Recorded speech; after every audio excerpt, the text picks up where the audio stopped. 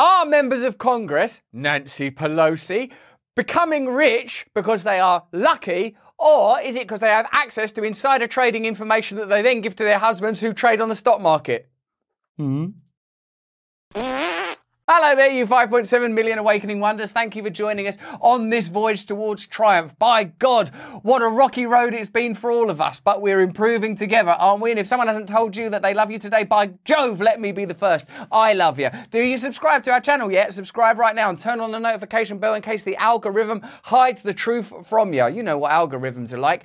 Today we're talking about Nancy Pelosi and the stock market. She has been confronted with the grim truth that possibly some people believe that Nancy Pelosi's trading deals, or the Pelosi family's trading deals, are somewhat benefiting from Nancy Pelosi's insider information. A new filing from House Speaker Nancy Pelosi showing a purchase by her husband last month of 20,000 shares of NVIDIA. She does always look a bit startled, don't she, Nancy Pelosi? 20,000 shares of NVIDIA. Presumably because she's always been told of a new windfall.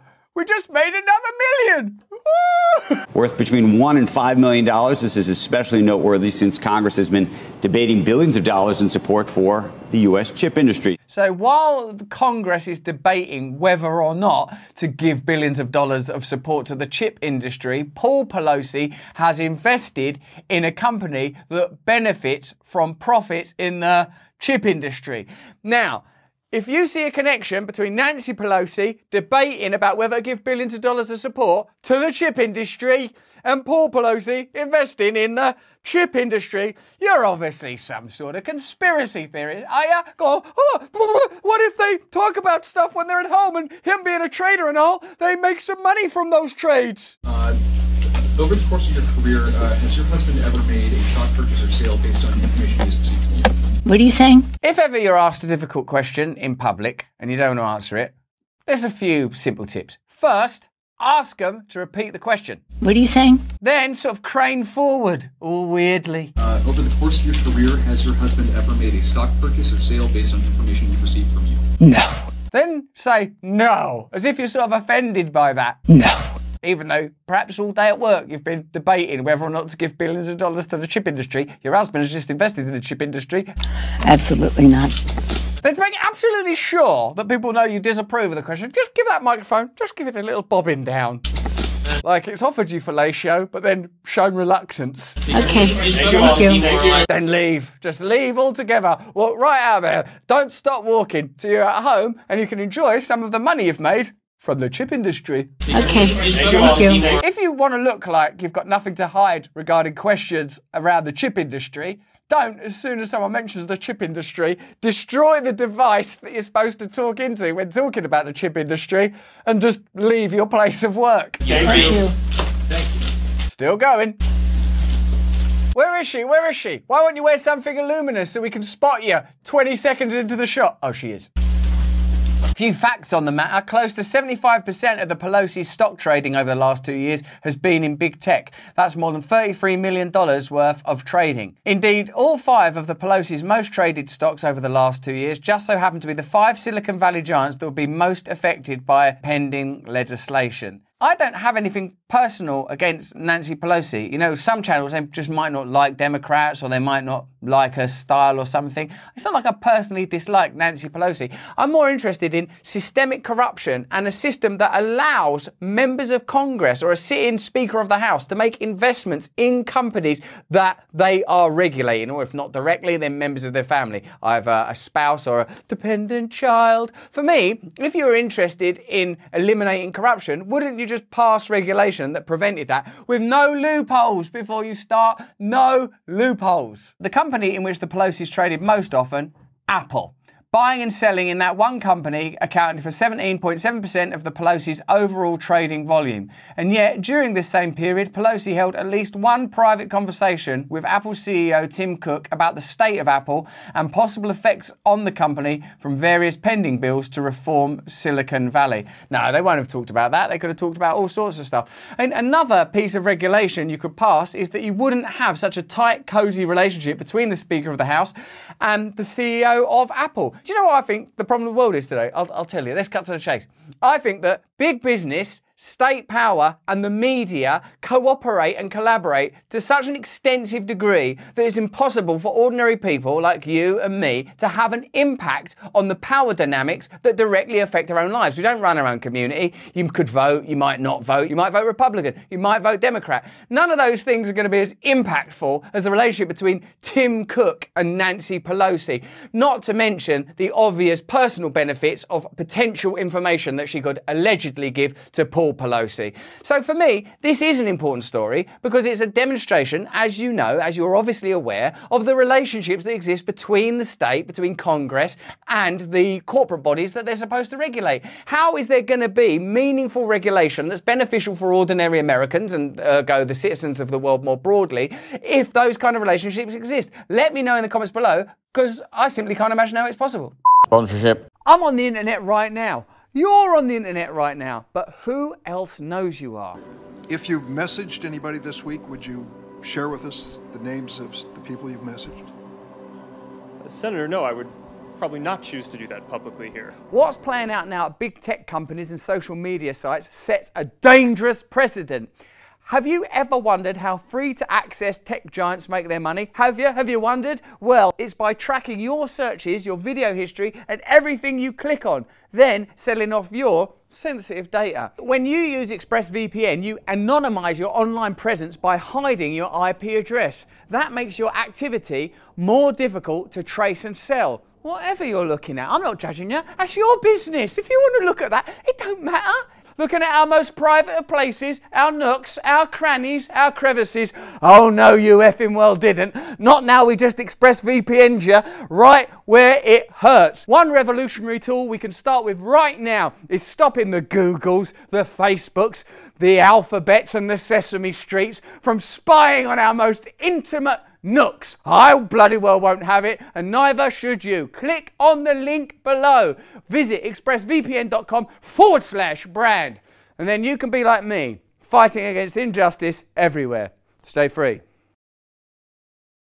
The week before the House Judiciary Committee voted on reining in big tech, Speaker Nancy Pelosi's husband exercised a bet on Google parent Alphabet in a timely transaction that netted him $5.3 million. What a timely transaction. God, your transactions are really timely. Yeah, I'm always making timely transactions. Let's learn a bit more about you. What does your wife do for a living? Why are you asking that? Don't know, just wanted to learn more about you because of your transactions are so timely. Well, not that it's any of your business, but she happens to be the Speaker of the House. God, what does she do? All sorts of things. Is one of those things regulating big tech and having insider information on important financial data that might affect the stock? Listen, this interview's over. I'm going for a drink and then a drive. Paul Pelosi, the husband of House Speaker Nancy Pelosi, is charged with 2 counts of drunk driving. Google, one of the companies in which the Pelosi stock trades have made millions, is one of the top 5 donors to the House Speaker. So I suppose, look, here are some practical things we're pointing out. Google spend loads of money on lobbying. There are relationships between Nancy Pelosi and big tech that are both financial and personal. That's already been demonstrated in this article. There's presumably a relationship between Nancy Pelosi and Paul Pelosi. Paul Pelosi trades stocks. Even though these are big numbers for most of us, 70 million, 3 million, 33 million, whatever it is, in the scope of a national and forget global economy, these are small numbers. But what they are representative of is systemic corruption. So like the sort of baffled idea that there's nothing better that could be done. People just dithering about, oh, it's Putin's price hikes, oh, it's things beyond our control, it was the pandemic, it's Putin's pandemic. What if Putin does a pandemic? What are we going to do then? There are things that you could, like, literally today, if your interest was shutting down corruption, there's stuff you could do right now. Don't have people trade if they've got access to that kind of information. Stop lobbying. Google aren't allowed to lobby anymore. You just would do those things. The reason you don't do those things is because they're not trying to get rid of that stuff. That is the system. That's the system doing what it's supposed to be. It's not an error, it's the function. Pelosi purchased up to $1 million of Tesla shares before the Biden administration delivered its plan to shift towards electric vehicles. I got a Pelosi hunch. One of my Pelosi hunches is coming on that things is going to go a little bit more electric around here. And now things are going to go a bit more electric around here. No! Electric, you say, Joe? I'm going to celebrate with a drink. And then a drive. 2 counts of drunk driving. Anyway, probably this is a one-off from Nancy Pelosi. I say, if you want to know what a person's really like, just spend a little moment watching how they behave around children. Flores claims Pelosi tried to shove her young daughter out of the way. She is trying to do it. I wouldn't call it, it's not an aggressive elbow, it's a sweep, I would call that. It's like she's trying to hook her under the elbow and then just loop her out of frame. During her swearing-in ceremony last week, hundreds of millions of dollars have been exchanged on the stock market by elected officials in 2021 alone. Does that seem right? How about none? How about none? How about you have instead juries, ordinary members of the public? Instead, get rid of the whole professional class of politicians. Are you up for that? Have an elected assembly made up of ordinary people. They vote, we vote. I mean, aren't you up for significant change at this point? In just equities, Congress bought and sold nearly $290 million throughout the year.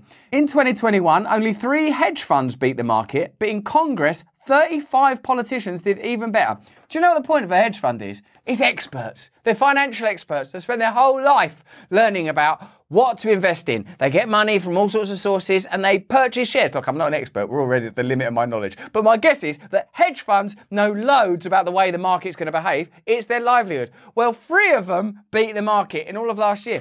35 Congress politicians did better.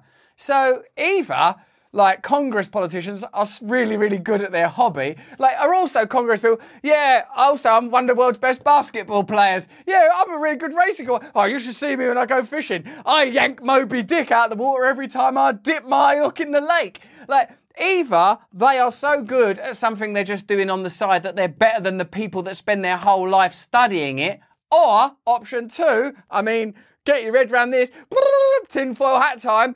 They're using information that they get while in Congress to make investments that they know are going to pay out. And that is corruption. More than corruption, it's crime. Some politicians held securities in the sectors they vocally expressed support for, such as senators holding cryptocurrencies while drafting crypto regulations. I, for example, love those cryptocurrencies, and I would like to see those cryptocurrencies given a warm bath and a pat on the back and a little rub on the nuts.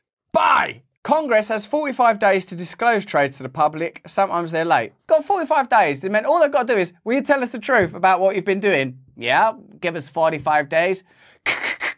It's day 46.